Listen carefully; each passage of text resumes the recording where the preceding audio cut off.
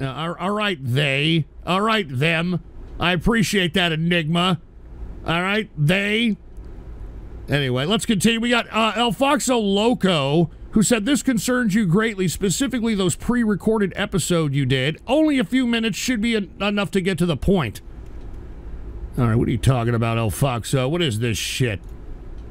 Ghost rant incoming. Selfish United Auto Workers go on strike. Hey! Jeopardize the entire United States economy. Who did this shit? That's right, ladies and gentlemen. As of September 15th, 2023, the United Auto Workers... You all did this in Alex Jones's voice? Automobile manufacturers.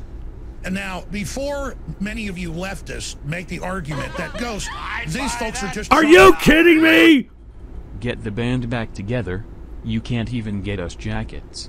The th, oh, Jesus Christ. Can you shut up? All right. They're making...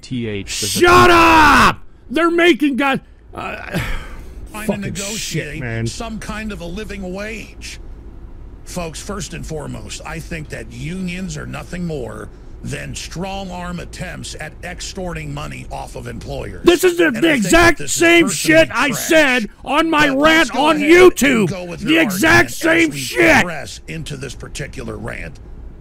Now, I'm making the argument right now that this selfish move by the United Automobile Workers are going to throw a wrench into the economy that is going to be reverberated and felt by everybody. All right, I've had enough. All right, fuck you, El Foxo, for doing this shit, dude. All right, fucking piece of crap.